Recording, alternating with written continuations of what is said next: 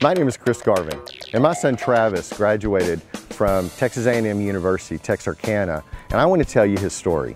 We actually moved here from New Jersey, of all places, about a month or two before he started. So he didn't know anybody on campus.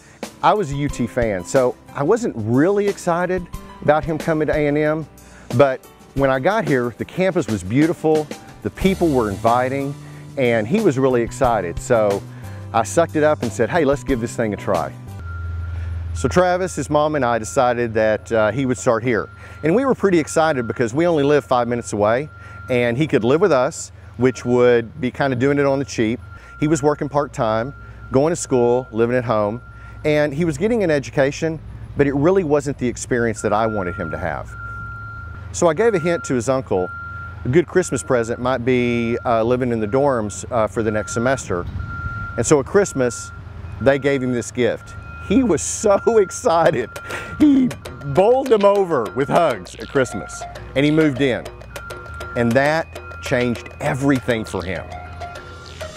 So second semester, Travis moves in, and he really started blooming. He got involved in RHA, Resident Housing Association. It's kind of like student government for the Bringle Lake Village.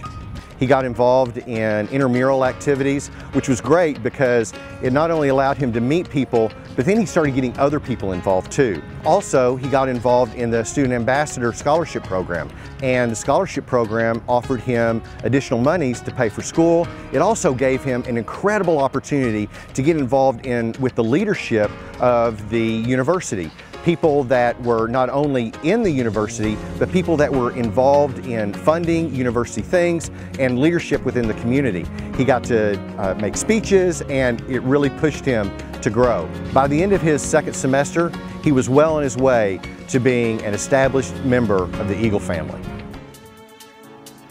So Travis continued to grow both academically and as an individual here on campus. Two other things that he got involved in was SGA, Student Government Association, which basically handles the government across the university here. Another thing that he did was get involved in FYE. Now, as a parent, this should be really important to you. FYE stands for First Year Experience. It allows kids, or actually helps kids, to get acclimated into the university setting. The Eagle family is actually made up of students, faculty, and staff. And faculty is part of the world-class system of Texas A&M. Now, it's not just about the quality of the teaching though. Texas A&M Texarkana has a great student-to-professor ratio. And what that means is that the students really get to know their professors, and professors really get to know their students. Personally, as a parent, I couldn't be more pleased with the education that my son received here at Texas A&M Texarkana. You know, at the end of the day, Travis graduated with honors.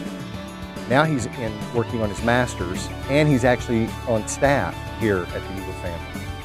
Now, your kid goes here, I'm not saying all that's will happen to them, but for me and my family, there is no doubt this was the right place and the best place for Travis. I hope you too will allow your kid to be a part of the Eagle family.